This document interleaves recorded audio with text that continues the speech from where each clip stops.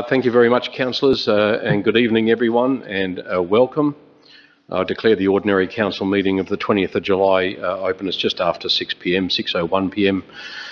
Tonight is Tuesday, the 20th of July 2021. We acknowledge the Whadjuk people, the traditional custodians of the land, and pay our respect to elders both past and present. Can I ask, as I always do, for everyone present this evening to please turn off electronic devices, mobile phones particularly, iPads and tablets and the such for the duration of the meeting, as these devices do interfere with our audio recording equipment. Tonight's council meeting is being recorded. A copy of the audio recording shall be available on the city's website within 72 hours of the completion of tonight's meeting. The remainder of the disclaimer can be seen on the screen. At item 2, attendances, apologies, there have been none received and the full council is present tonight. Thank you, councillors. Approved leave of absence at item 2.2, there are none. Disclosures of interest, CEO, I'll refer you to item 3, disclosures. Mr Mayor, I have no disclosures before me at this point in time. There may be ones that have been handed to governance. I've got declarations of impartiality. I'll read them. I've got them here in front of me. I have not had a copy. That's okay. I'll read through them if you like, just for the sake of expediency, and I'll ask these members to please read out these disclosures when the items occur during the course of business. The first declaration of impartiality is from Councillor Spencer Teo. It's in relation to report EN 012 of 21 on page 104 of tonight's agenda. That report being request 15/2019 for a pre-qualified panel of suppliers for building construction and renewal works. The nature of the disclosure is that Geared Construction were engaged by the city to renovate the Ross Point Kindergarten, whilst Councillor Spencer Teo was a president on the committee at that time. And I imagine that would be prior to her becoming a councillor, and she had daily contact whilst project managing the work and subsequently engaged with their services to perform additional works outside the contract they had with the city. At completion, she gave them a testimonial for their website marketing material. And the second disclosure I have is councillor, and that is a impartiality disclosure. The second one is for from Councillor Ponaturai. Thank you, Councillor. It's for CC 038 of 21 regarding page 1 of the confidential agenda in relation to expressions of interest for portion 37 Burradar Boulevard, Willetton. The nature is I introduced Chung Wah President Ting Chen to council management in October 2020, in brackets ex-CEO Arthur Chiron, Director Adams, when they were looking for a suitable block of land for a future Chung Wah Community Centre in Canning Vale.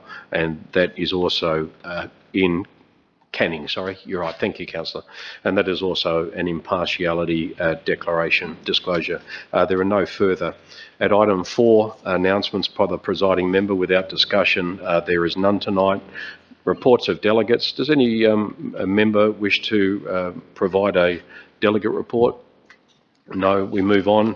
Question time for the public. Responses to previous questions are taken on notice. At item 6.1, there are none.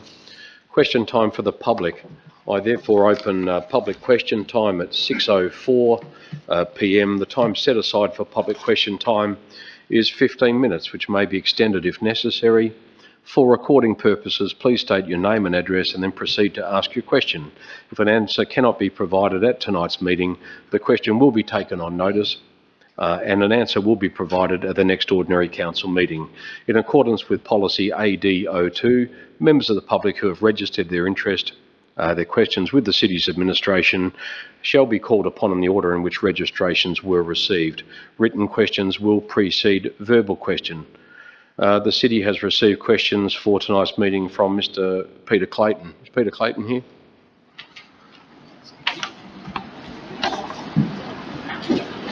Director Bowe, apparently 3 written questions have been provided to you. Did you want to read them to the meeting? Yes, that's correct, Mr. Mayor. Director Warren Bowe. Thank you. Mr. Mayor, the first question is, why did the liquidity facility made available to the Willetton Basketball Association never crystallise into a West Australian Treasury Corporation fixed loan? The response is, it was never intended for the liquidity facility used by the city to crystallise into a West Australian Treasury Corporation fixed loan. It was intended for any outstanding debt owed to the city by the Willetton Basketball Association via the use of the liquidity facility to crystallise into a loan between the parties being the City of Canning and the Willetton Basketball Association. This is subject to ongoing negotiations. The purpose of establishing a short-term lending facility or liquidity facility of $3 million was to assist the Willetton Basketball Association and provide short-term funding for cash flow shortages likely to be experienced by the Willetton Basketball Association due to timing differences on receiving grant funding, both state and federal, and payments to their suppliers over the course of the Willetton Stadium project. As at 30th of June 2020, Willetton Basketball Association had repaid almost all of the funds made available to them via the liquidity facility, leaving a small balance of $285,000. This is because the city kept using funds received from the Willetton Basketball Association during the construction of the stadium to service the amount drawn down by the liquidity facility over the duration of the project.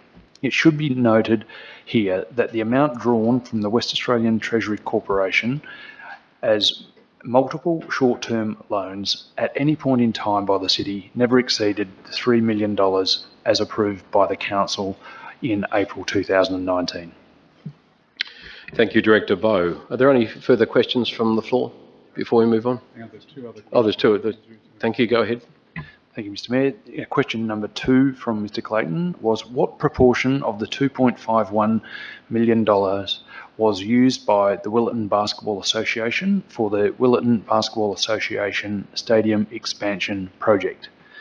The response is, the $2.51 million loan, or Loan 244 as identified in the 2019-2020 annual budget of the City of Canning, was used by the city to provide short-term funding to the Willetton Basketball Association to address cash flow shortages during the Willetton Stadium project. And the third question, Mr Mayor, what was the $2.51 million used for? The response is as per question 2. Thank you. Any further questions from the floor before we move on?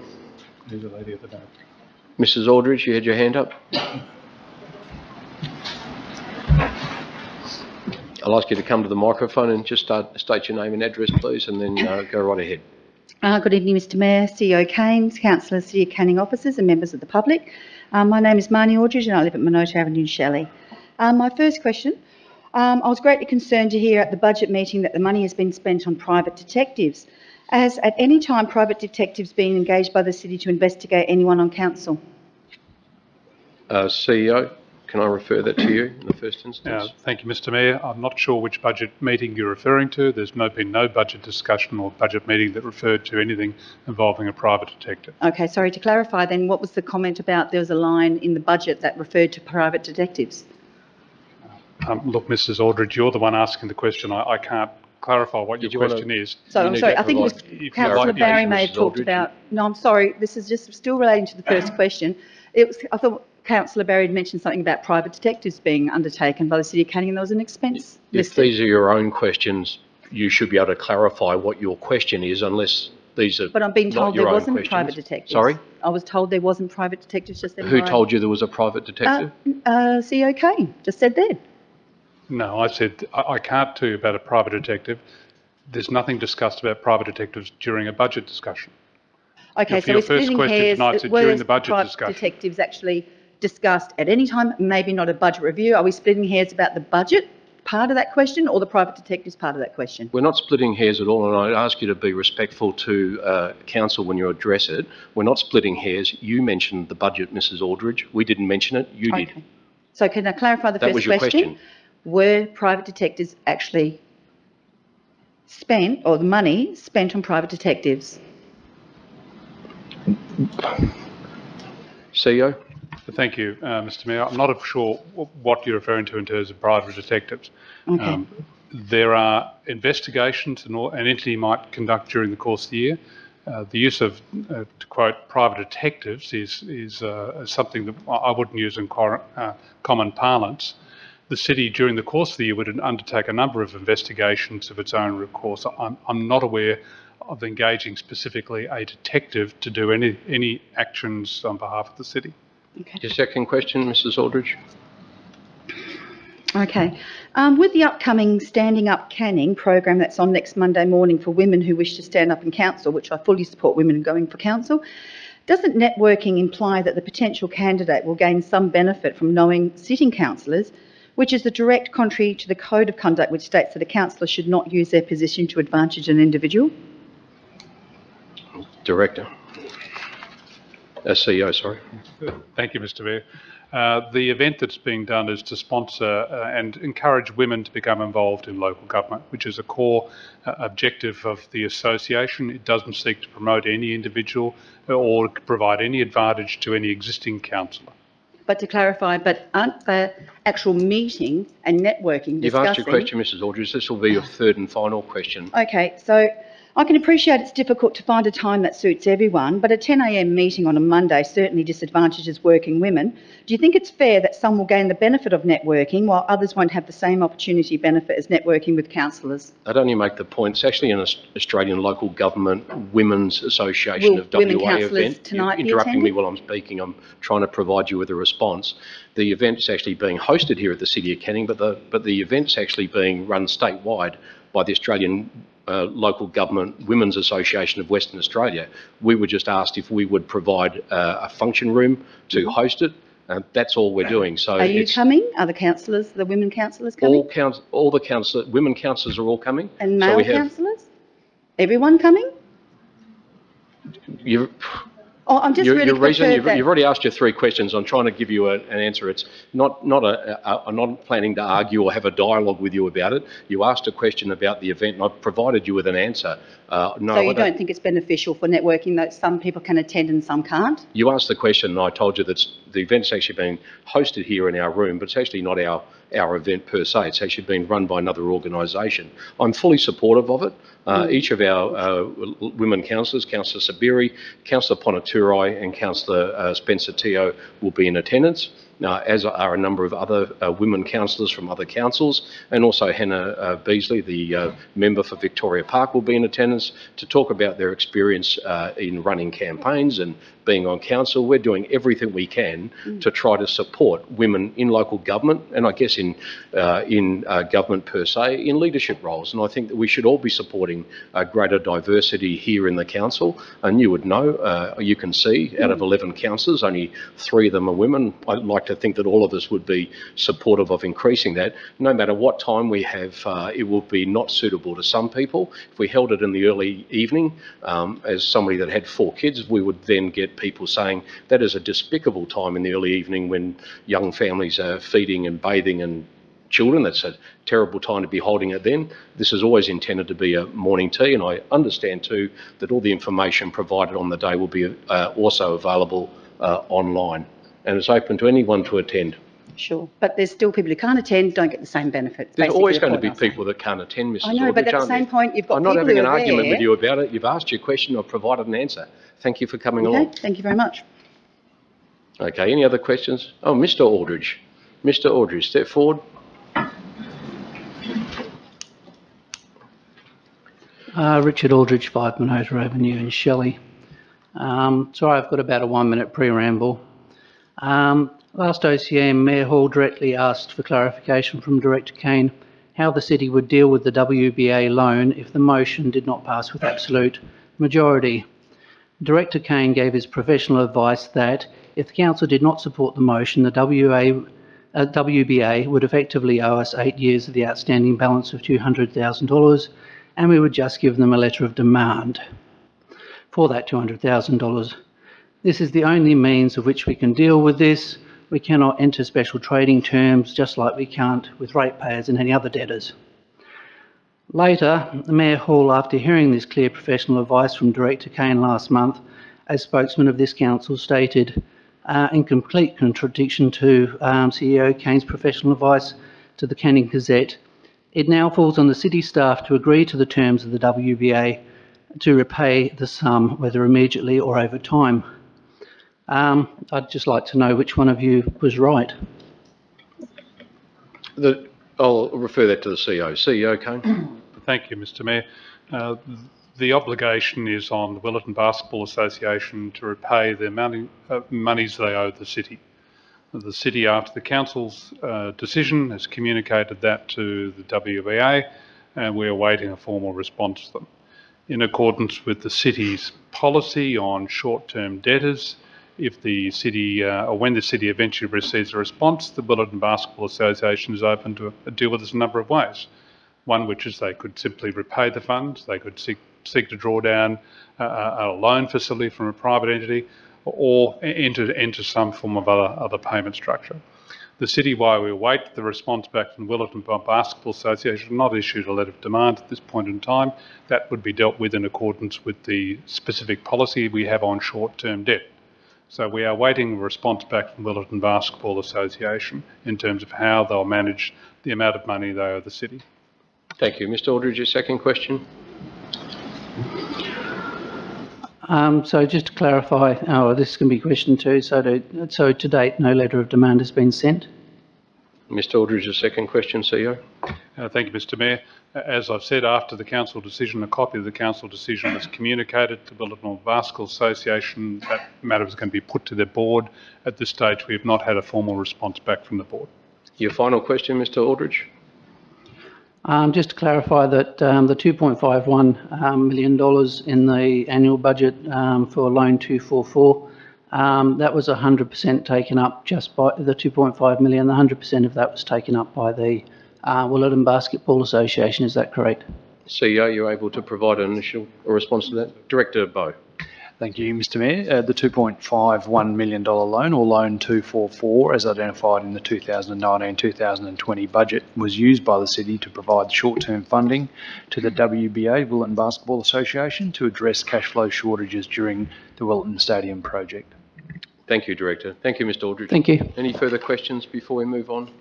Thank you. I'll close public question time now. The time, by my recollection is, say, 6:18 p.m. Thank you. We move on to confirmation of minutes. The recommendation is that the minutes of the ordinary council meeting held on the 15th of June 2021 and also the special council meeting held on Thursday the 24th of June 2021 be confirmed as circulated. The recommendation is on page 3 of the agenda. Can I have a mover, please? Thank you, Councillor Bain. And a seconder? Councillor Sweeney. Thank you. Councillors, will put the matter to the vote.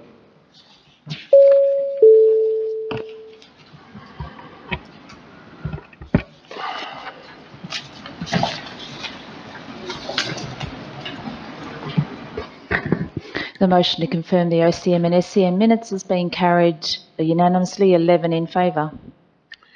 Thank you, councillors. We move to item 8 on tonight's agenda, receiving of petitions, presentations and deputations. At item 8.1, petitions, there are none. 8.2, presentations, there are none this evening. At item 8.3, which are deputations, deputation from Mr Richard Aldridge regarding loans to the Willetton Basketball Association and the potential use of Loan 244. Mr Aldridge, please step forward and make your deputation. 10 minutes. You have up to 10 minutes. Thank you, Mr Mayor. Thank you, Council. Firstly, I'd like to stress that everything I say tonight is just my opinion. I don't believe the Willetton Basketball Association itself has done anything wrong or improper, and at worst they agreed to a loan facility much bigger than they knew they would need. Mr Aldridge, just for the sake of it, just to assist you, I understand that you're doing a PowerPoint presentation. If there is anything up there that you may not have interpreted correctly or is misleading, I'll just ask Director Bowe to provide some clarity for you before we move on. Otherwise, at the end of it, we'll lose some clarity. But please go ahead. I won't interrupt you again. Loan 244. I do, however, believe the city should provide absolute clarity about this loan. It appears to me, at least, to be set up not just for the benefit of the Willetton Basketball Association, but for other uses. The first anomaly that I think is an anomaly anyway is that the Willetton Basketball Association didn't come to the council for the loan. The city went to the Willetton Basketball Association and offered it. We can't see that, Mr Aldridge. Can you tell me who that email is to and who's it from? Because we can't read it from here. I can't read it with my glasses on. 1 second. You don't have a hard copy in front of you? No, I don't. It says, Dear Richard, thanks for the answer to your question. The City of Council offered the facility to the WAB board, decided to accept this. No, I can't read it, I'm sorry. But basically it's from the chairman of the Willardon Basketball Association from back in 2019 when I asked who approached who. Just for the sake of the record, only because this is an official record of this meeting, I'm being told that's not who it's from. Can I, Director Buck? Yeah, that's correct, Mr Mayor. The email as presented in Mr Aldridge's presentation is from the Willardon Basketball Association Chief Executive, Mr Mark Winnett. Okay, my apologies, not the chairman, it's the Chief Executive Officer of the Willardon Basketball Association. Either way, it comes down to the fact that as far as he was concerned, the loan was offered to them by the City of Canning officers and they didn't approach the city. This I find strange, and to my knowledge, looking at the minutes, it wasn't done at the request of a council. The second thing that I found strange was that the 3rd of October meeting identified a shortfall of 650,000, and the city was fully cognizant that the WBA did not need up to $3 million, and they offered them considerably more money than they needed. Just on that, Director, Yeah, thank you, Mr do Mayor. we offer them more money than was needed? Mr Mayor, those estimates were from October 2018, some 6 months before Council considered the true quantum of its funding through the liquidity facility. There was a significant amount of value engineering being undertaken with the design to reduce the overall project cost. Council finalised its financial arrangements 6 months later in April 2019, and WBA confirmed they had sufficient project funding to enable the stadium project to commence soon after. There was no shortfall in capital funding for the project upon commencement. The WBA did not need $2.42 million of capital funding from the city to avoid insolvency. There was a cash flow issue for the WBA over the duration of the project, and that is what the $3 million was resolved by Council to address. Thank you, Mr Bowe.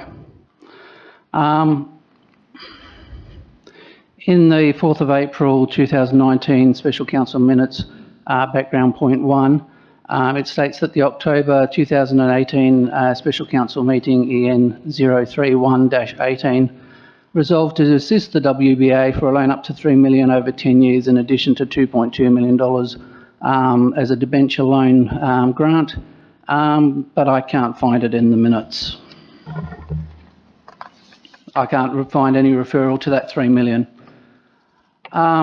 The October 2018 motion did mention a potential operating deficit of $2.5 million, but this was only if the WBA did not get the $2.2 million debenture loan grant.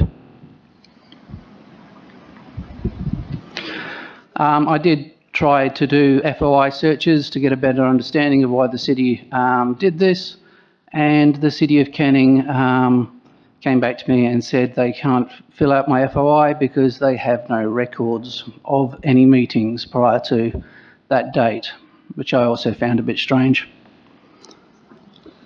I'll go back one.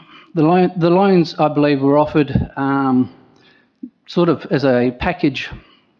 I talked to a source within the WBA, and he made it apparent that the loans were offered as a package deal. The same source expressed that some of the committee members of the WBA at the time were concerned by the size of the facility, but they agreed to it because when they realised they wouldn't have to take it all up and would only have to pay interest on the portion they had taken up. During the actual meeting, and it's well worth going back and having a listen to this special council meeting, one of the councillors attempted to amend the motion to restrict the loan just to the use of the WBA, and it appears that he was barraged with a points of order.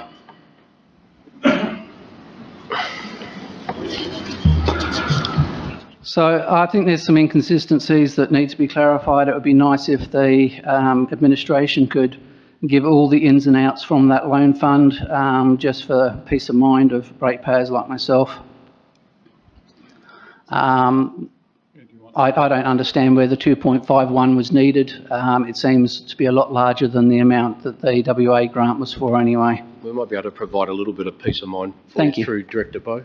Thank you, Mr Mayor. Just in response to Mr Aldridge's assertions that he was unable to locate the reference to the $3 million in the minutes, it's certainly within the resolution that was passed by Council at the 4th April 2019 meeting that the City would use the liquidity facility for up to the value of $3 million to assist the WBA in their cash flow issues.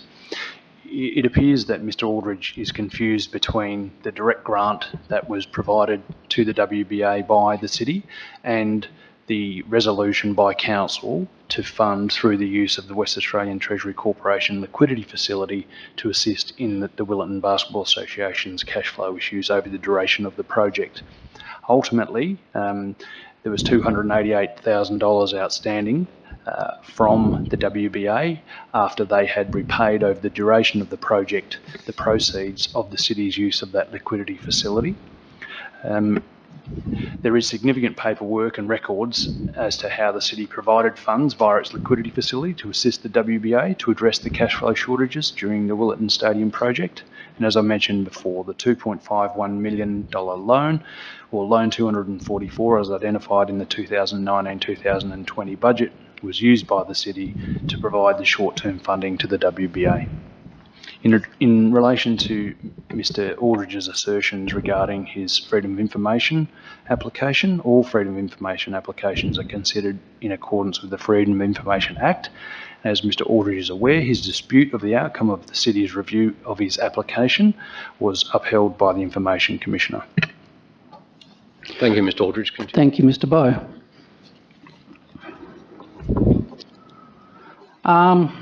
Coincidentally, just 2 weeks before the WBA loan on the 19th of March, the Council was asked to approve a funding change for the source of $990,000 from the Mallard Way properties from trust fund to loan funds.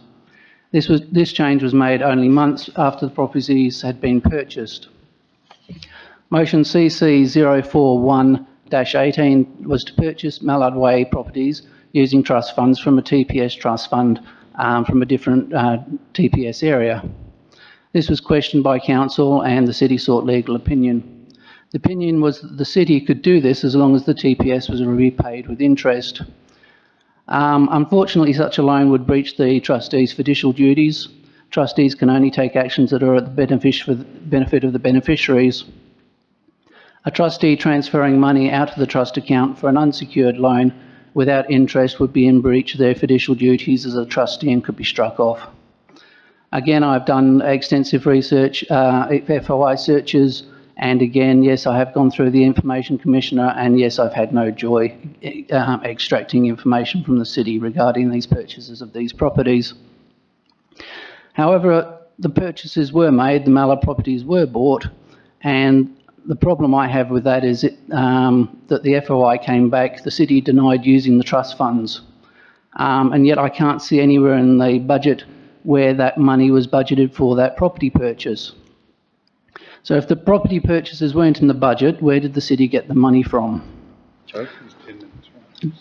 One of the choices for funding a property purchase in the city centre, of course, is the WATC Liquidity Facility for Capital Works City Centre, which later became Loan 244. Unfortunately, the borrowing of money from the WATC for a speculative property purchase without council approval is also extremely problematic. The City would require absolute majority of council approval before the deal to purchase the land, and the property had already been purchased. I'm not completely convinced it is coincidence that 2 weeks later, the Loan 244 was put up to council by administration, to a council who desperately wanted the the Willetton Basketball Association Stadium project to be advanced. I also don't think it's completely coincidence that the loan was structured in such a way that any money taken up by the Willetton Basketball Association could be used by the administration without the need to coming back to council for spending approval. Basically, I'm not saying anything that has happened. I don't know what has happened.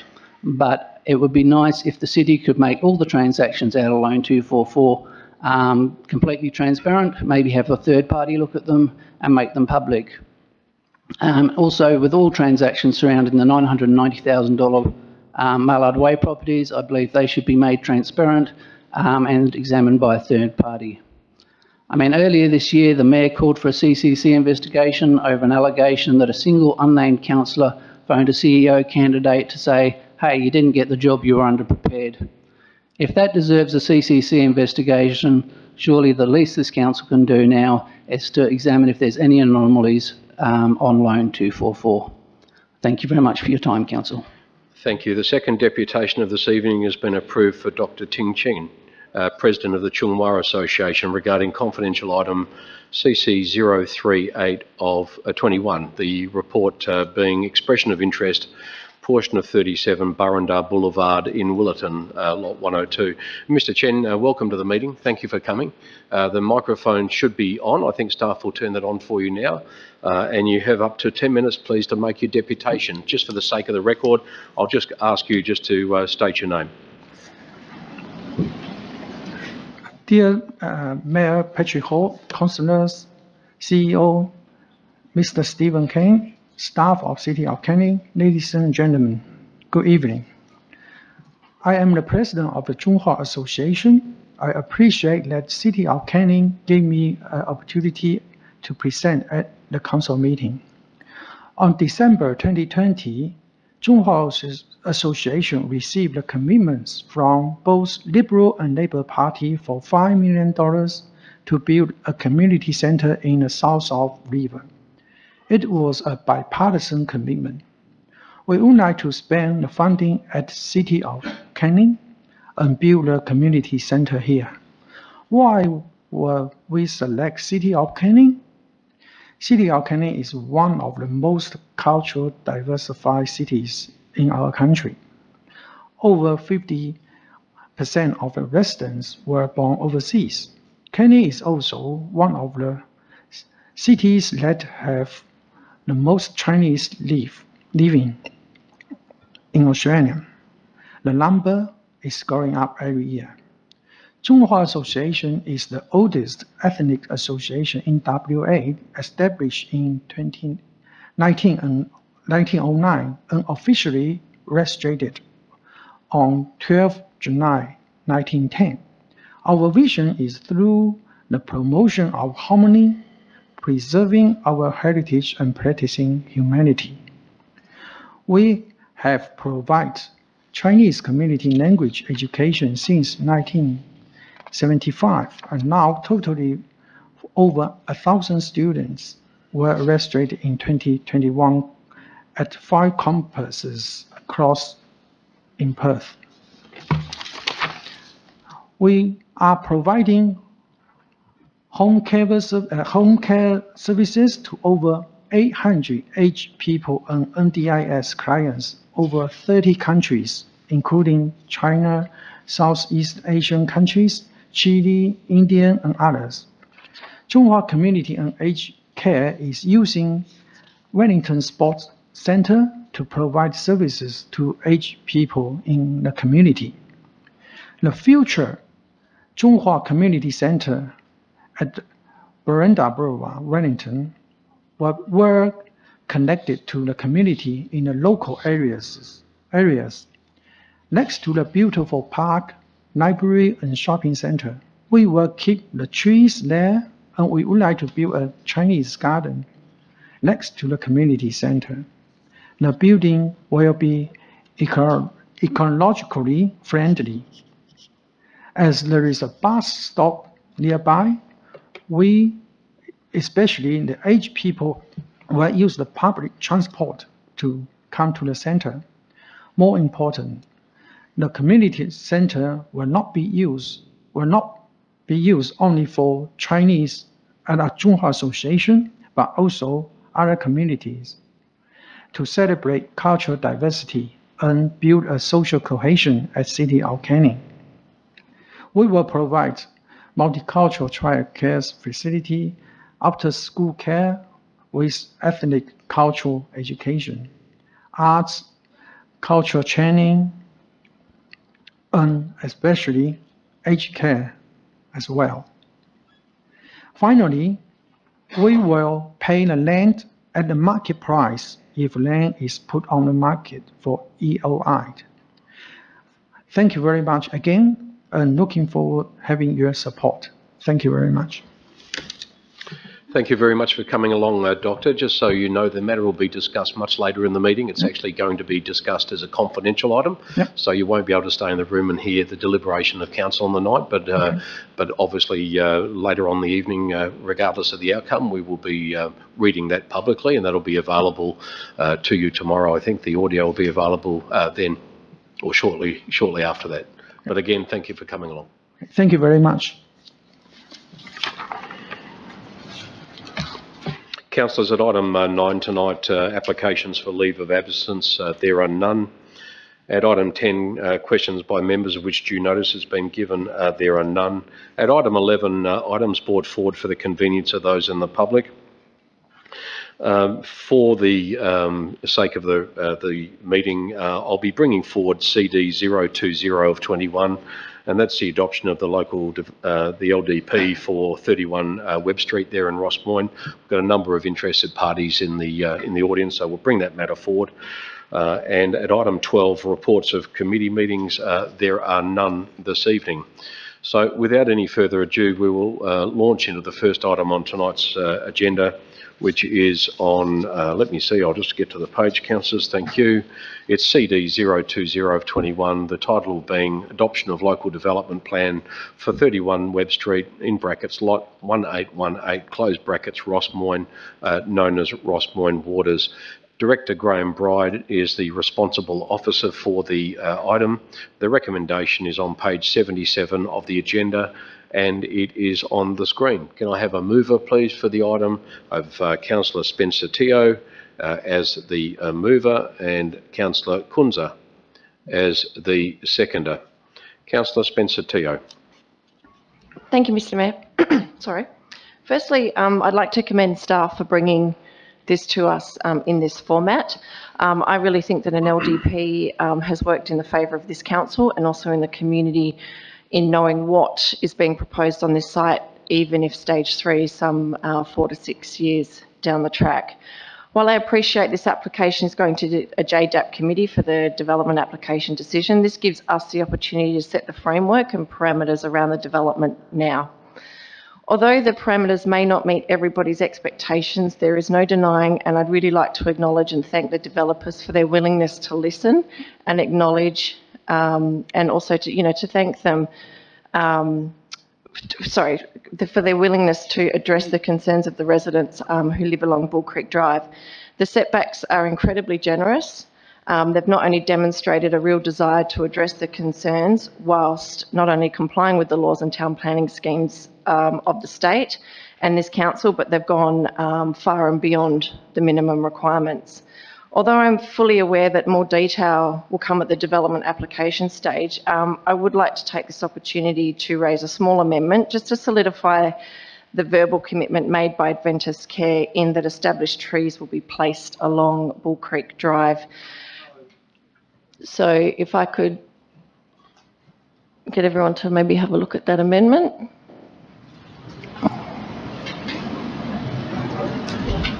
Is that the amendment, you're reading it yourself, Councillor Spencer Teo, is that the amendment that you're proposing? You're happy with what's on the screen? Yes. Need a seconder for the amendment? Councillor Kunza, right? Councillor Kunza is the seconder for your amendment. Councillor Spencer Teo, did you want to speak to your amendment? Sure. So the amendment is basically an amendment to one of the attachments, which is the conditions on the development, and that is to modify requirement 3 of the communal open space and landscaping, point 3, which reads, excuse me, a 4-metre landscape and or tree edge setback line A and northern boundary to Bull Creek Road shall be provided by the landowner and developer with established and mature trees to the satisfaction of the city.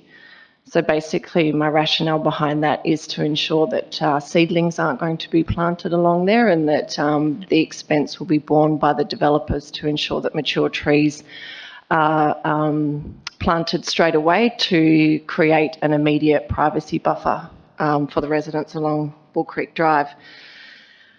So as I mentioned, this is to solidify the verbal commitment that was given last week, and also that was said to us and the residents by the developers. This amendment will ensure that the mature vegetation is planted, and this will also mean that the developer will need to show this on their detailed landscaping plans at JDAP, and it will ensure that it forms part of the approval and compliance process further down the track. So in closing, I ask my fellow councillors to please support this amendment, as it will provide assurance and some comfort to those residents who have expressed concerns regarding privacy. Thank you. Councillor Kunze, do you want to speak to the amendment? Yes, Mr Mayor. Look, I speak in favour of the amendment.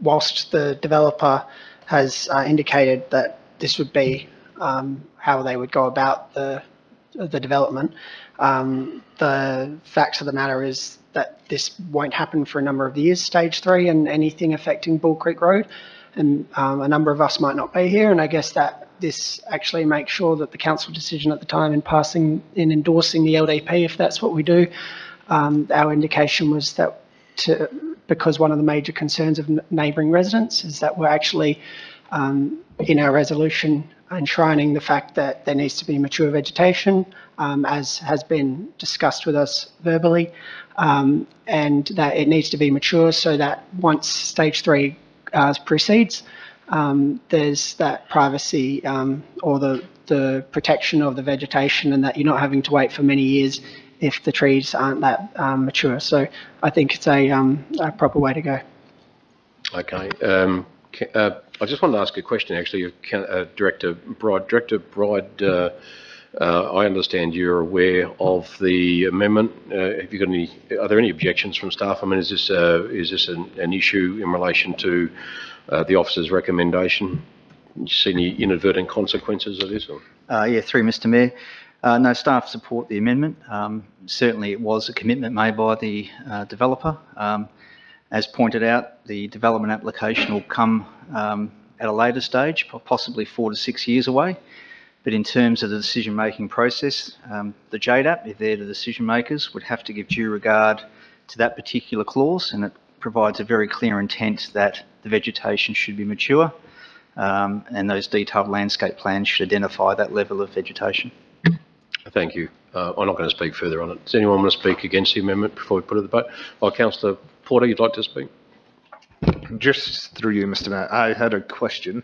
So when it talks in relation to with established and mature trees, does that mean that they need to plant the trees now, or are they going to be planting mature or established trees? Thank you.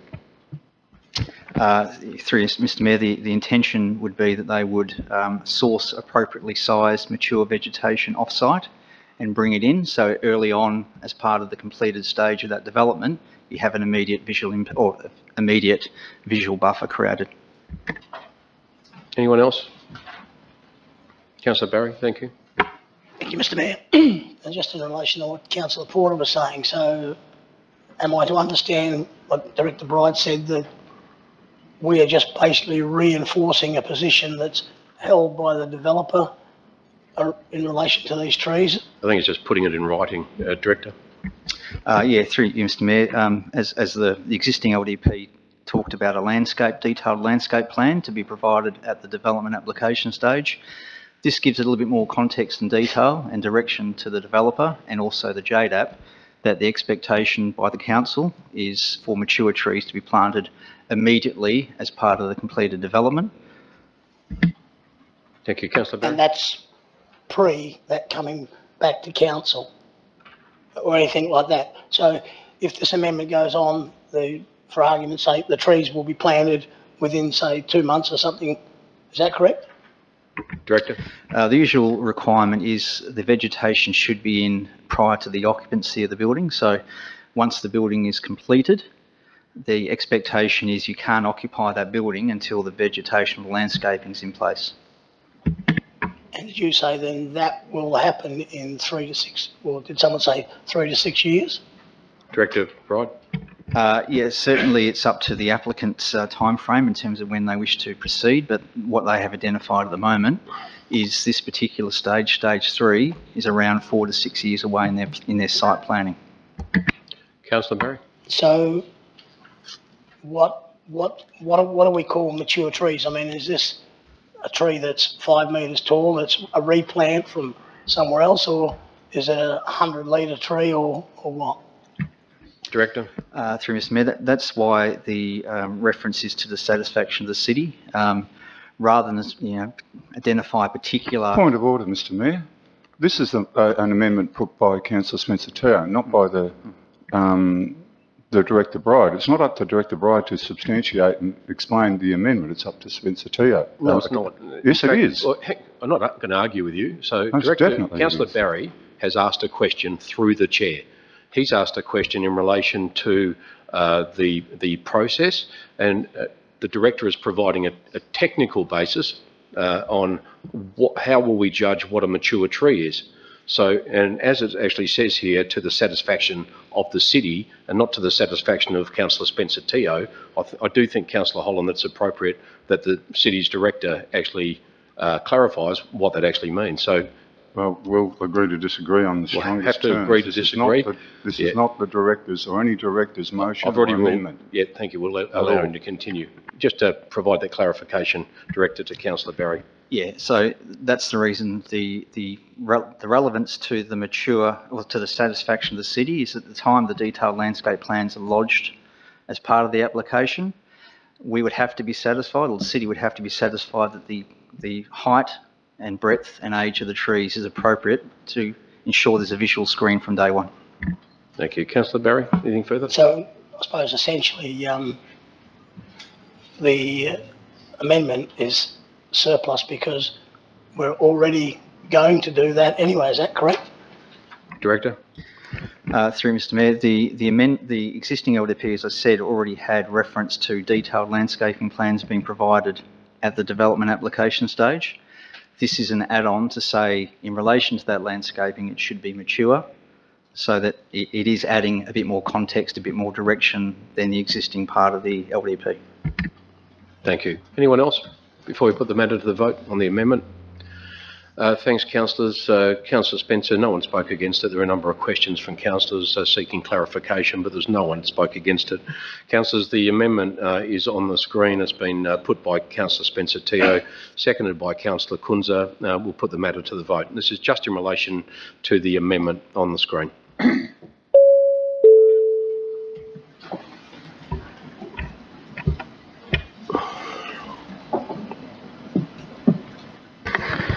Amendment to CD-020-21 has been carried, 10 in favour, 1 against, with Councillor Barry voting against. Thank you, councillors. The amendment now becomes the part of the substantive motion, recommendation. We had Councillor Spencer-Teo had actually moved that motion, seconded by Councillor Kunza. Councillor Spencer-Teo has actually spoken to the motion. Councillor Kunza spoke to the amendment but not to the motion, so as a seconder I will now provide the opportunity for Councillor Kunza to speak to the recommendation. Councillor Kunza. Thank you, Mr Mayor. Look, I speak in favour of the amended substantive motion. The facts are that the proposal outlined in the local development plan meets the state planning controls and our town planning scheme. I sympathise with the local residents who have raised their concerns, more specifically those living across the road who worry about the 3-storey development. I want to commend those residents who got involved in the process and raised their views, especially Annika, Dennis and Howard, who presented last week. But given what's proposed in the LDP is allowable under the relevant planning framework, there's no permissible action that council can take other than to approve what's been proposed by Adventez Residential Care. If we overreach here tonight, that is ask for steps that aren't within the remit of the planning framework, then we open ourselves going to the State Administrative Tribunal, where the city would incur the costs and have no relevant planning argument to stand on. Even our planning staff would have to conflict themselves out of the process, as is their expert opinion that the LDP in its current form is appropriate. With no height limits in place, the proponent could propose to build towers right across this site to maximise the number of seniors accommodation, but they've not done that. Adventist Residential Care has proposed a design that focuses the larger build towards the southern side of the lot, next to Leach Highway, whilst minimising the build towards the northern side of the lot. So I'd like to take this opportunity to commend CEO Gary Blagden and his team at Adventist Residential Care for taking this approach to achieve your renewal aims whilst not overly seeking to impact the local community. With the limited number of retirement villages in our community, there are limited opportunities for local residents who wish to downsize and stay in the area. And we've seen with Australis Stage 1, a number of residents did take that opportunity to move in there. So the landscape plan and tree edge should provide the protection that nearby residents are seeking. And by ensuring the vegetation is mature, there shouldn't be a large delay in providing this protection. And Councillor Spencer Teo's amendment tonight has further solidified that. In coming years, the city is actually looking at creating entry statements at various locations across Canning, areas where the vegetation is striking and you know you've come into Canning. The tree edge along Bull Creek Road will complement the work that the city will be doing in coming years to improve the entry into Rossmoyne along Webb Street. And I do hope the ultimate result is positive and hope that the negative concerns that residents have at the moment don't come into fruition.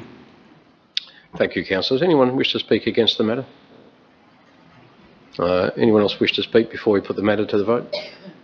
Thank you, councillors. We'll put the matter to the vote.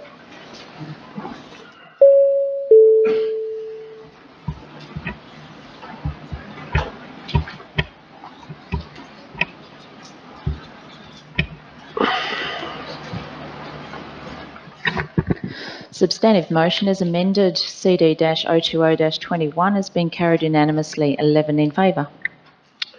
Thank you very much, councillors. We move on to item 13.1. The report, the responsible officer is our CEO, Mr. Stephen Kane. The report is OC 004 of 21. The report title is Western Australian Local Government Association, in brackets WALGA, 2021 Annual General Meeting, City of Canning voting delegates.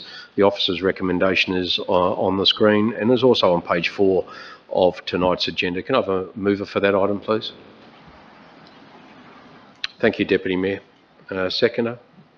Councillor Spencer Teo, thank you. Deputy Mayor, have you got anything you'd like to add? I don't have anything to add, thanks, Mr. Mayor.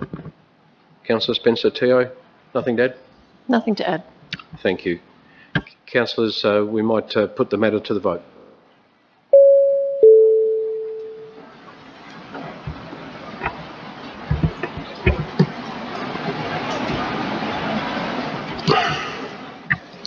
Motion OC-004-21 has been carried unanimously, 11 in favour. Thank you. We move to item 13.2, the responsible officer being Director Warren Bowe, the Director of Canning Corporate and Commercial. The item is CC 036 of 21, the title of that report being New Lease for Willetton Tennis Club Incorporated, Burrendar Park. The officer's recommendation is on screen and also appears on page 9 of tonight's agenda. Can I have a mover for that item? Thank you, Councillor Ponaturai, and Councillor Holland as a seconder.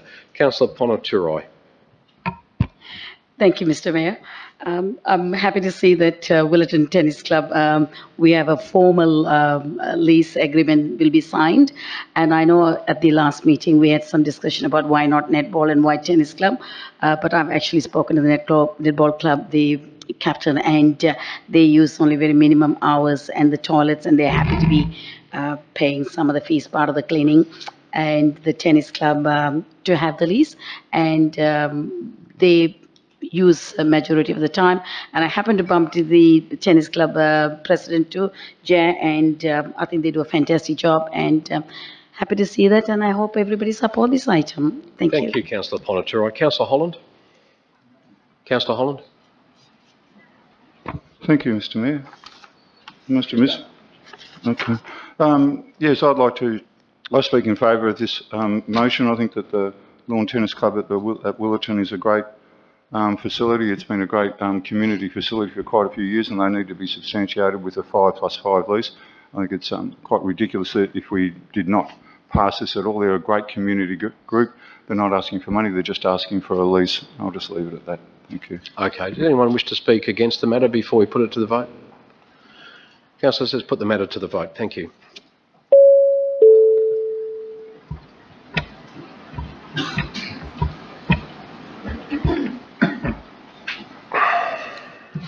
Motion CC-036-21 has been carried unanimously, 11 in favour.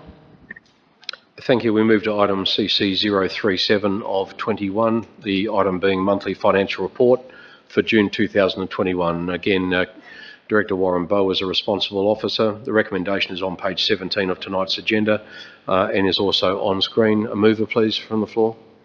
Mover for that item. Thank you, Councillor Ponaturai. Seconder. Councillor Bain, thank you. Councillor Ponaturai. Thank you, Mr. Mayor, and I'm just happy to see the report as of 30th of June, and I'm hoping to see the new report for the July month report.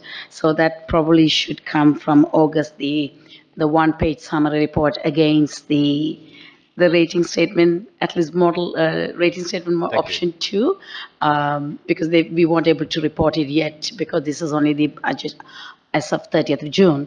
So that should make us a bit more comfortable. I'm happy to work with the management team on that. And on that note, I'm happy to move this item. Thank you. Thank you, Councillor. Councillor Bain, have you got anything to add? Nothing further to add. Thank you, Mr. Mayor, other than I support the officer's recommendation. Thank you. Anything further, Councillor Barry? Yes, Mr. Mayor. Just one question. This afternoon, I was reading the inquiry into the Dowran Council. Which council? Dowran. Dowran, okay. I haven't seen it. You haven't? No, was it recent? Well, no, it wasn't recent, but I mean, it's the question. Yeah, go ahead. Which items within the city's warrant listings relate to credit card transactions of the city officers who are granted? That's just my first question. Director Bowe, are you able to answer that? Or?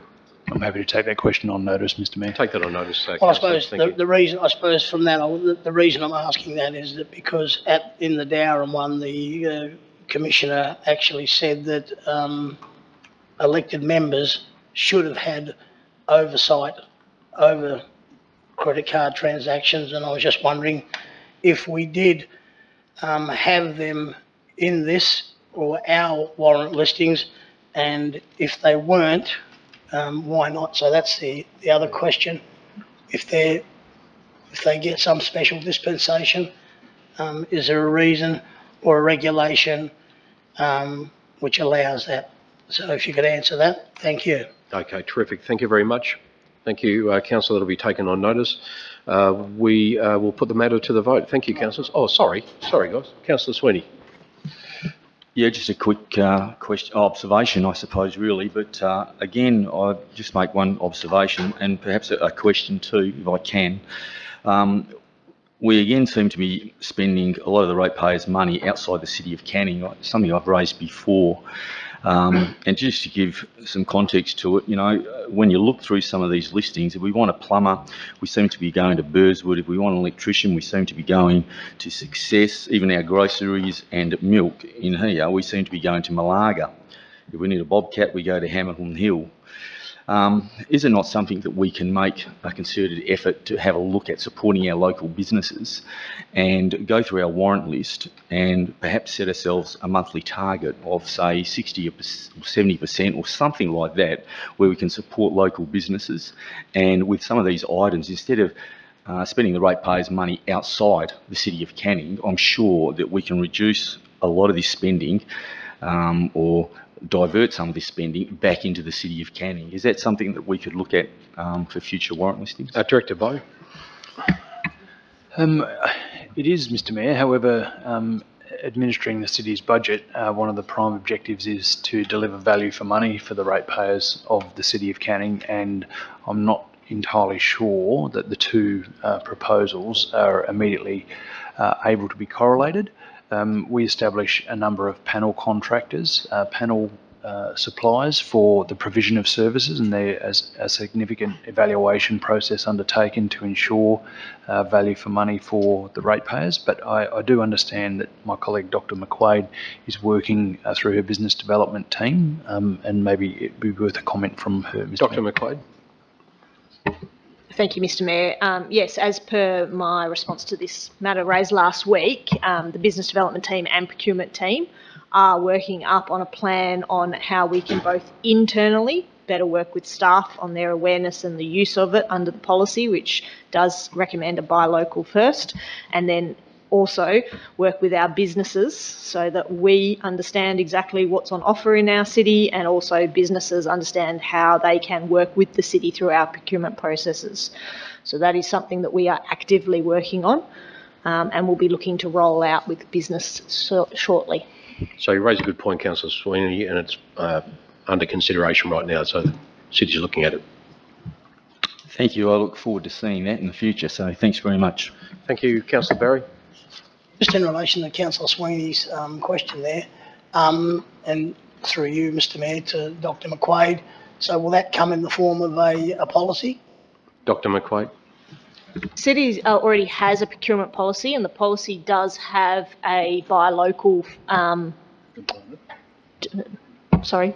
component. Sorry, I was losing my words there. Already does have a buy local component.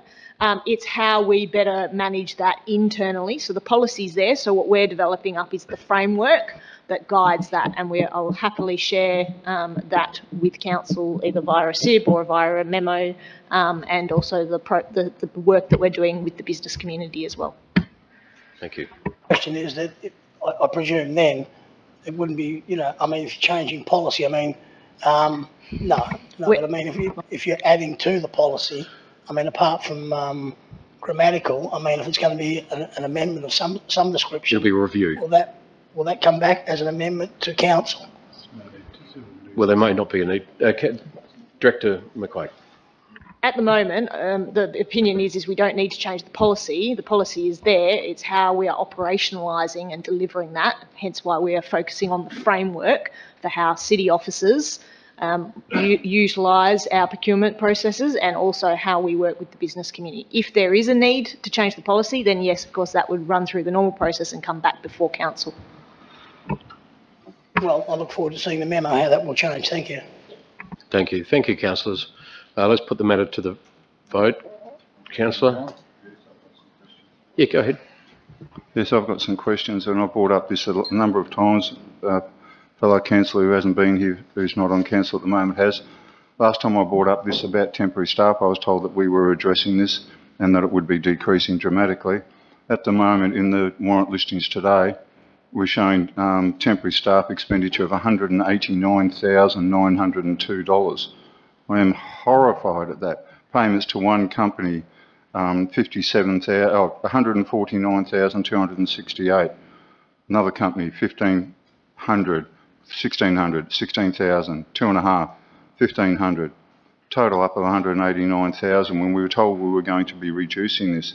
We've reduced our staff levels as per the budget and the long-term financial plan, but we seem to be going back and spending this. Now, to bring this into context, so that you know, that my fellow councillors know, City of Stirling, 21 grand in their warrant listings. Less for the City of South Perth and less for the City of Armidale. City of Stirling is bigger than us by a long shot.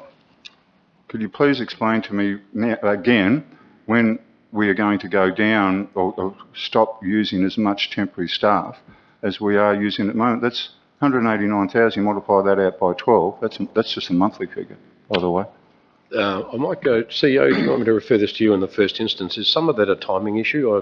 I agree with what Councillor Holland said, but is it a timing issue around invoicing and the such?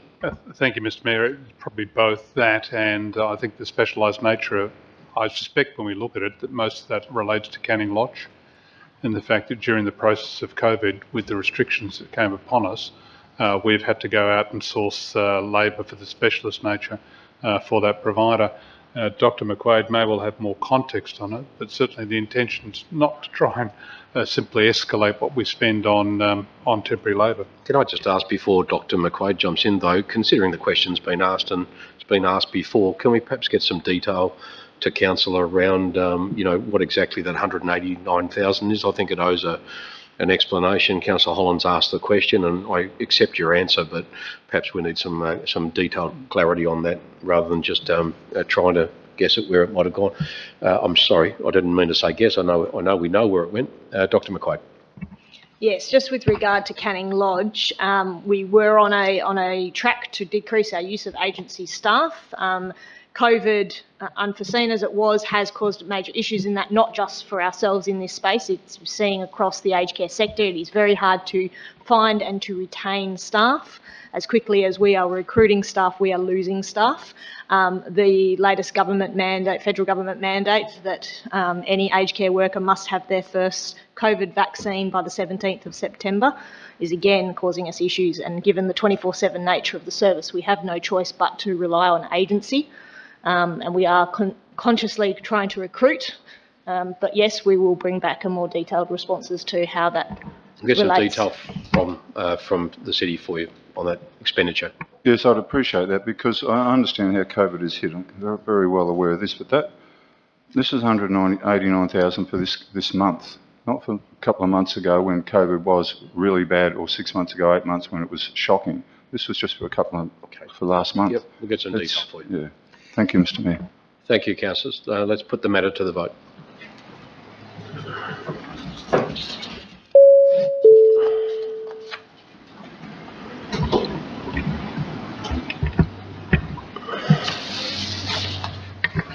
Motion CC-037-21 has been carried unanimously, 11 in favour. Thanks, councillors. We move to item 13.3 on tonight's agenda.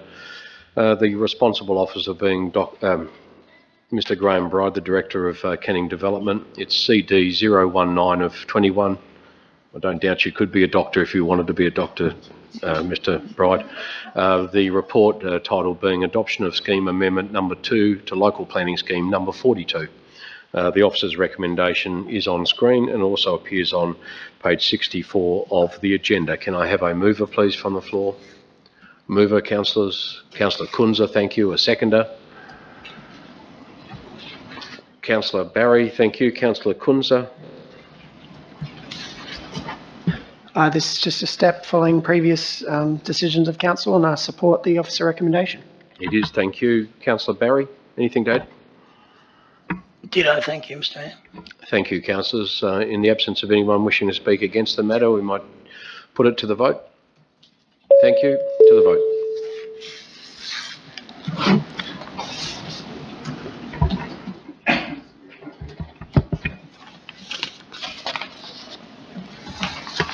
Motion CD-019-21 has been carried unanimously, 11 in favour. Thank you, Governance. We've already dealt with CD 020 of 21 on page 77 of tonight's agenda, so we'll move to CD 021 of 21, the review of the Dog Local Law 2021 by Joint Standing Committee on Delegated Legislation. The officer's recommendation is on screen and is also on page 100 of tonight's agenda. A mover, please. Councillor Holland, thank you, and a seconder is Councillor Barry. Councillor Holland. Yes, I support the officer's recommendation, but I don't have anything further to say. Thank you. Councillor Barry, anything to add? Nothing further to add, thank you. Thank you, councillors. If anyone wishes to speak against it, please raise your hand. If not, we will put it to the vote. Thank you. Let's put the matter to the vote.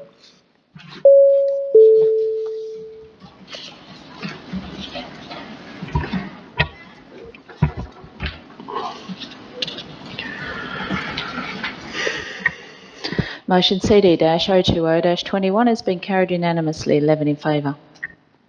Thank you. The next item is item 13.4, the responsible officer being Mr Ashley McKinnon, the Acting Director of Canning Environment. It's EN 012 of 21 It's request 15/2019 for a pre-qualified panel of suppliers for building construction and renewal work. The recommendation is on page 105 of the agenda and is on screen. Councillor Spencer Teo made an impartiality declaration earlier in the meeting. Councillor Spencer Teo, for the sake of the record, I'll get you to read that to the meeting. Thank you, Mr Mayor. GID Constructions were engaged by the City of Canning to renovate the Rossmoyne Kindy while I was president on the committee. I had daily contact during the project, arranging the work, and subsequently engaged their services to perform additional work outside the contract. At completion, I gave them a glowing testimonial, and it's still active on their website today. Thank you, Councillor Spencer Teo. Can I have a mover for this item, please, councillors? Deputy Mayor, thank you very much. And a seconder. Seconder for the item. Councillor Kunza, thank you. Deputy Mayor, go ahead. Thank you. I don't have anything to add. Thank you. Councillor Kunza, have you got anything to add? No, I don't, Mr Mayor. Anyone wish to speak against the matter? We'll put the matter to the vote. Thank you, councillors.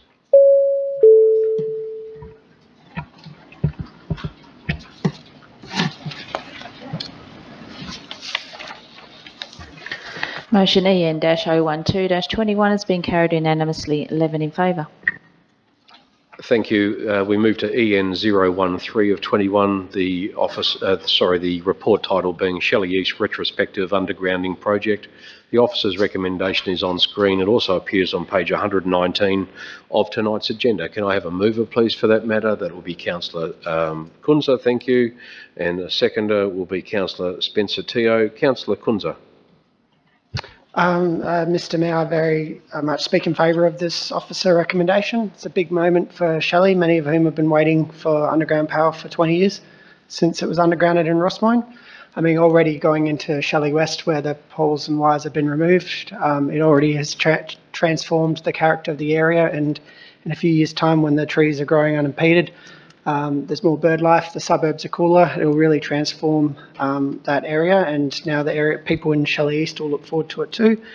Pleased to see costs have come down since we surveyed the local community last year. I mean, $1,500 is a great result, and I would expect that if we surveyed the community again, it would increase the support a bit more. I've got to say, reading it, it's a bit, again, I'm a bit bemused that at the start, the state government didn't allow us to do the whole Shelley at one project, and it would have brought the costs even further down and remove the bureaucracy. But I mean, today I got an unsolicited call from Mark Sawyer, a resident in Shelley East, who wanted to come down to say how thrilled he was that this was happening, because he's been one of those residents that have been arguing for this for 20 years. So he would have loved to have been here, but I hope council supports this unanimously, and that the residents of Shelley East can look forward to it. Thank you, Councillor Kunza. Councillor Spencer Teo. I have nothing to add. Thank you. Thank you. Does anyone wish to speak against the matter? Councillors, will put it to the vote. Councillor Ponaturai not being in the room at the moment. We'll put the matter to the vote.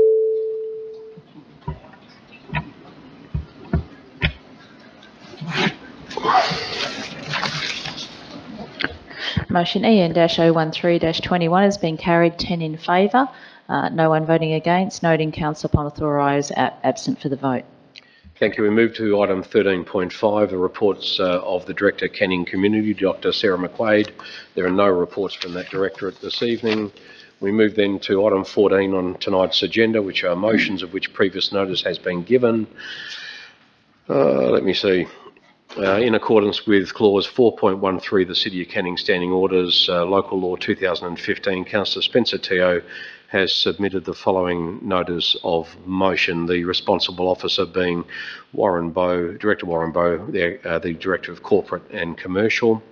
The recommendation is on page 129 of the agenda and it is on screen. Councillor Spencer Teo, of course, is the mover. Can I have a seconder? Councillor Kunza, thank you. Councillor Spencer Teo, I'll invite you to speak to your motion, please. Thank you, Mr Mayor. Firstly, it was disappointing to say the least that the last two funding applications from community groups to improve city assets were rejected for one reason or another. However, having a policy which guides council and having Point of order, Mr Mayor. Excuse me, sorry. You cannot have adverse reflection on a That is previous not adverse decision. reflection. Disappointing is. Most definitely it is. I didn't hear her say the word You disappointing. did. Have a listen to the tape. I said it was disappointing. There were people in the community who were disappointed. Yeah, I agree. I uphold the. I'll just Okay. ask you to withdraw that. I withdraw that. It's not disappointing. It's not disappointing to us. It's a matter that was actually resolved by council as a totality. We all we accept that decision at the time. So yeah, I'll ask you to withdraw it, and you have. Thank you, Councillor Holland, for raising it. Go ahead. So having a policy which guides council and having a clear application approval process for loan funding for our community groups in Canning will be of immense benefit not only to our bottom line, but also to the look of our community facilities and the timing of their much needed upgrades. More importantly, this type of funding has the potential to improve the viability and longevity of some of our community groups and to future-proof them for years to come. State funding through grants often requires some kind of contribution from the community groups, and rather than defer projects to seek additional funding, which have the potential of eligibility criteria changing or time constraints, this means that clubs and groups can work out how much is required and on what terms they can comfortably repay the funds to the city. Like Willetton Basketball Association and the Tennis Club, many grant funds are paid by reimbursement. So if you've got a $500,000 loan but only $100 in the bank account, you've got to pay for those services, and then the state government will reimburse you for payments made. So to me, this makes perfect sense in encouraging our community groups to actually apply for independent funding outside of the city. I personally don't believe in long-term funding, but a policy that we all get to work on with and have all open conversations with, and hopefully, we can open our minds to support our local not-for-profit groups. This isn't asking to adopt a policy. This is simply asking for staff to draft one for our consideration. If you don't like it in a few months, you can choose not to support it, or we can work together to find some sort of common ground. I think we owe it to our community clubs and organisations to make an effort to be consistent and to be fair, and at least try to get a policy in place for applications that may come before us in the future. Therefore, in the best interest of all our community groups in the City of Canning, I ask my fellow councillors to please support this notice of motion. Thank you. Thank you. Councillor Kunza. Yeah, I support this notice of motion. I do think we need a policy position on this. We need a basis point. We can't have situations where we tell one group, no, they can't have funding, and another group, they can have funding.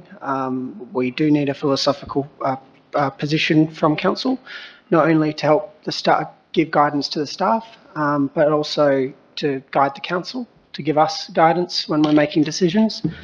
As I've said a few times over the last few months, I believe this is a way that we can help the community see their projects realised. I don't see why we would gift community groups money through a grant, ratepayers money through a grant, but not lend it when it's paid back. I mean, if we're helping a community group pay for their own infrastructure, I don't see anything wrong with that.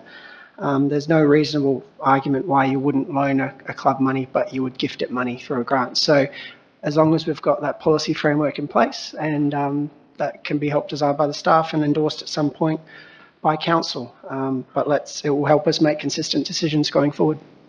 Thank you, Councillor Kunza. Anyone wish to speak against the motion? Councillor Barry. Yes, thank you, Mr. Mayor. Look, I just think in reading this, I mean, it's a little bit scant on detail. Would have liked to see a little bit more meat on the bone, so to speak. I can't quite understand where it says this, if the city cannot fund a loan to a club, then we could get a loan. Basically, I presume that was from WATC. So if we're talking about small loans, 100,000 here, 200,000 there, we end up with a plethora of loans. But we still end up, the ratepayers will be paying for that if there is default. Now everybody can say, well, they won't default, but I was here when the Willetton Sports Club basically wanted $250,000, and basically they defaulted. or we didn't lend them, but they had a substantial loan that was left over and they couldn't pay that. And I mean, if it's on a city asset, I mean, I presume that if you had a reasonable case with a reasonable bank account, you could go to the bank and get the money, because if you default to the city's loan, the risk is all taken by the city, and the city is the ratepayers. I don't think they need to be put in that position. I mean, I had a look there was an article in the Canning Gazette, and where there was some statements saying, you know, well, we're not a bank and we have an obligation to look after our money wisely. So from my perspective, at least if we've got CSO1, that's basically the city grants a third. We ask the government to grant a third, and then the applicant usually has to pay the third. And if one fails, then it all fails. But that at least gives us, and they're usually over a 2-year cycle, so we do all our due diligence, etc. And like I say, we then have the opportunity to at least ask the state government to share the load as well. And in saying that, then our officers would look at it and say, well, yep, that's okay, we'll go ahead with that. But I mean, and I know I'm not saying it's let's have loans willy-nilly, but I just don't think it's right when we have CSO1 in place, so I speak against it. Thank you. Thank you. Anyone else? Councillor Sweeney? Yes, thank you, Mr Mayor. I can understand where my colleagues that are putting this motion forward, where they're coming from, but I think for me at this stage I'm going to speak against it, and I speak against it on the basis that I think that you know, really there are only a small handful of clubs that would be probably in realm of applying financially for a loan like this. Most clubs are battling to stay afloat these days. I think most clubs just rely on the one revenue stream, which is their membership. So, you know, they are very restricted by even contemplating or coming to the council to get a loan because they just simply could not afford it. And I do think that we should be looking at trying to declutter and streamline our processes. I think we're doing that, and I really don't think that a policy, the way that we're doing this at the moment, adds or is advantageous to anybody, because at the end of the day, as the city has pointed out, which I read it somewhere, is that, you know, even though we have this policy, it's really superfluous because each application is going to come before us and we're going to make a decision on each application anyway. So by having another policy, I just think that it adds an unnecessary layer of bureaucracy to what is already quite a comprehensive process that's going to take place if any sporting club or any community club is in a position to be able to apply for a loan. So for me, I think that it is superfluous, and I think we should stick to judging each application on its merits when it comes before council. Thank you, Mr Mayor. Thank you. Councillors, I'll just say, look, I support it, and only from the point of view, gee whiz, we had a couple of instances recently where we really could have done with a little bit of guidance on exactly how we should have conducted, you know, the decision making in here, and I guess that's what good governance is. It's about having some really strict guidance around how we should act in certain scenarios. And I do take the point of Councillor Sweeney that probably are not huge numbers of community groups that might come to us for assistance, but look, I could probably name a couple, and one of them which has been talking to you know, a number of us have been, even the Canning Vale Footy Club, they've been talking about a club room out there. We can't fund it at the moment. They could probably service a loan, but how does a club get a loan? Because banks actually loan money based on security, so they need bricks and mortar. So how can a community group go to a bank and get a loan to build a property that really will be on our land? And it's just so complicated.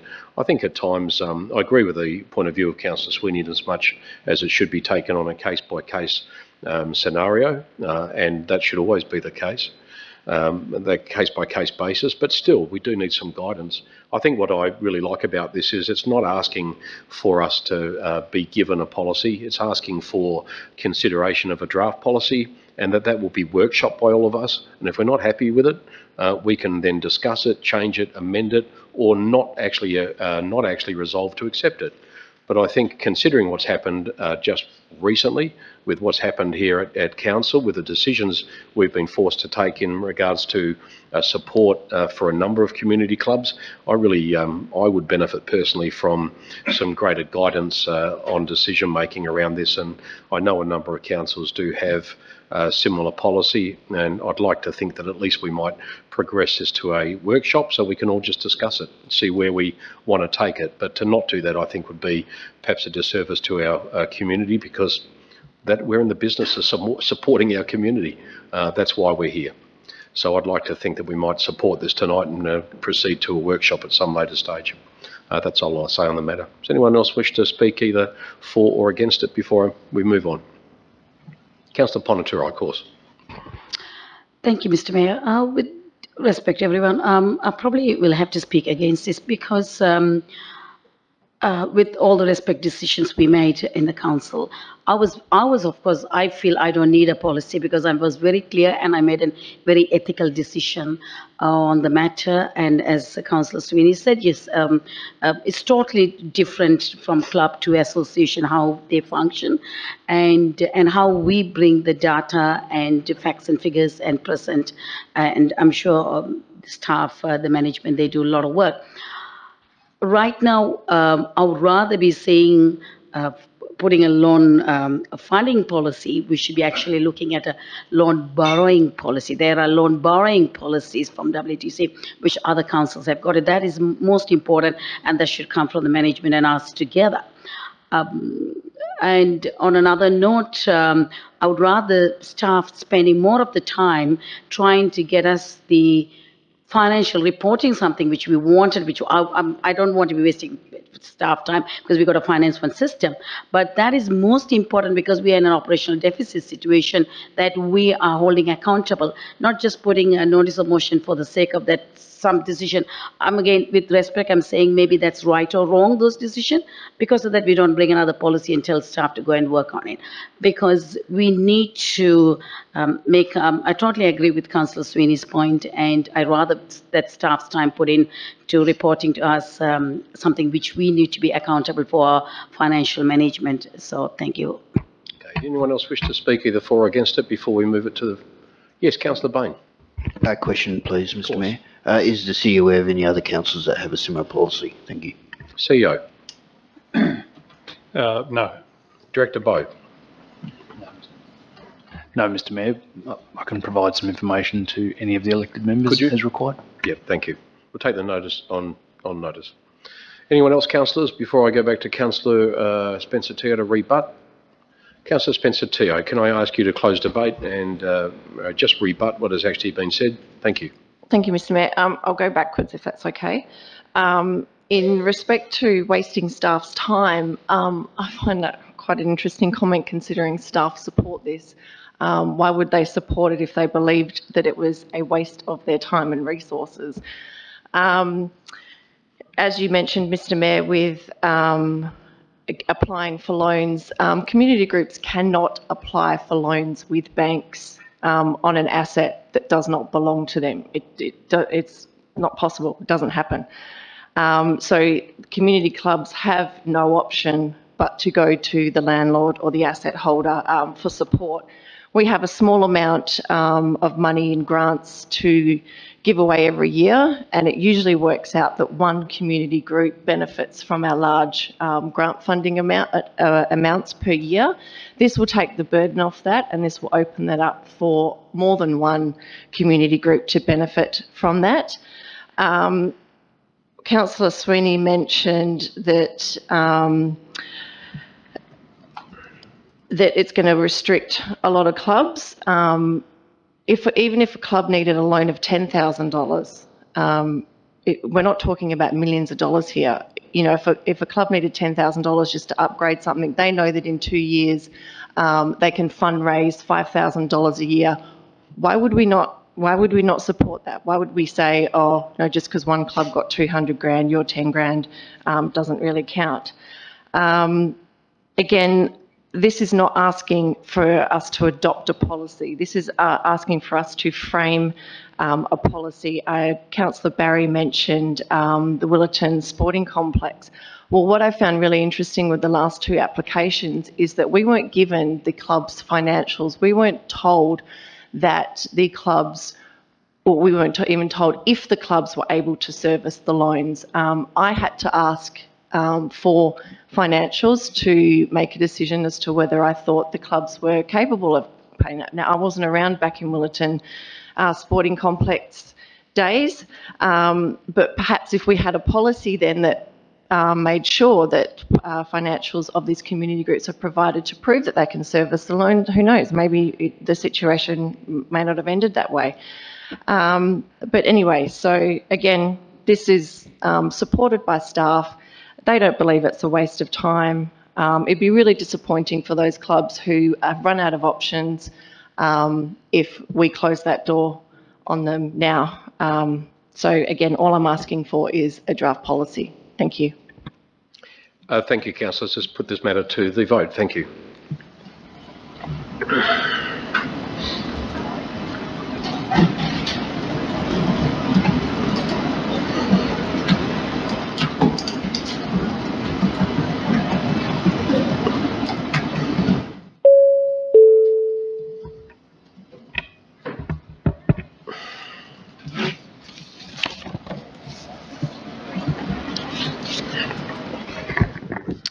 Motion NOM-006-21 has been lost. 4 in favour, 7 against. Councillors voting against, Councillors Barry, Holland, Deputy Mayor, Councillor Ponathorai, Porter, Sabiri and Sweeney. Thank you, councillors. We move to urgent business at item 15. Urgent business, there is none. Confidential matters, we have one item there. Can I have a mover and a seconder that we actually deal with the matter behind closed doors? Deputy Mayor, thank you. Councillor Bain as a seconder. We'll put that matter to the vote.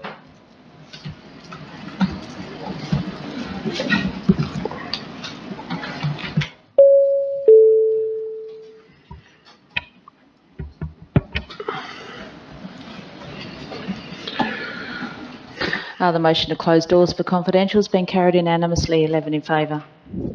Thank you. Can I ask the public gallery, please, to clear? Thank you for your attendance. They've all gone home. Okay, the meeting is now reopened. I'm going to read that decision of council for the record. Thank you, Karen. And governance, I'm going to need you to place it up on screen for me and I'll read it off screen.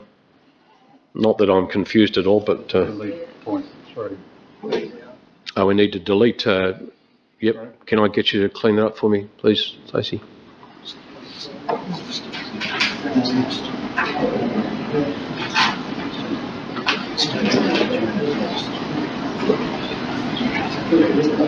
It won't be lost. This is what was moved as the original motion was lost. The officer's recommendation and the alternate recommendation.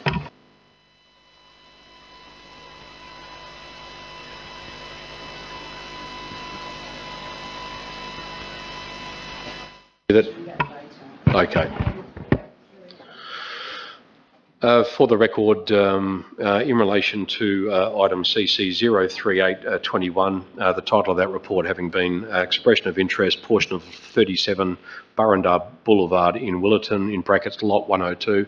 It was moved Councillor Holland and seconded Deputy Mayor Jesse Jacobs that Council resolves not to proceed with an expression of interest for a community use on portion of 37 Burrendar Boulevard, Willerton. Further, that it resolves that no further negotiations or discussions continue with Chungwa Association or any third party in relation to the disposal of portion of 37 Burrendar Boulevard, Willerton. And finally, requests the CEO to continue discussions with the Chungwa Association regarding other potential appropriate sites within the City of Canning. Do you want me to read out the vote on that one?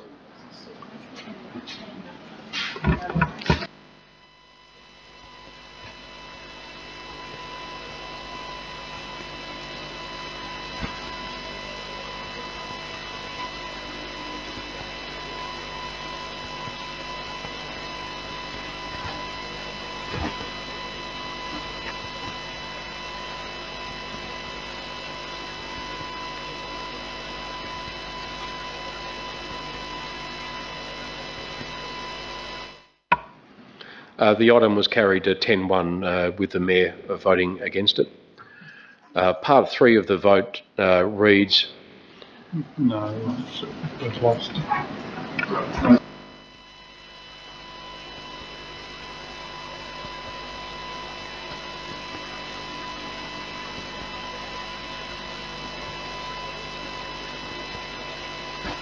Can we go home? Thank you. For the sake of the meeting, then, that was the resolution of Council in relation to that item.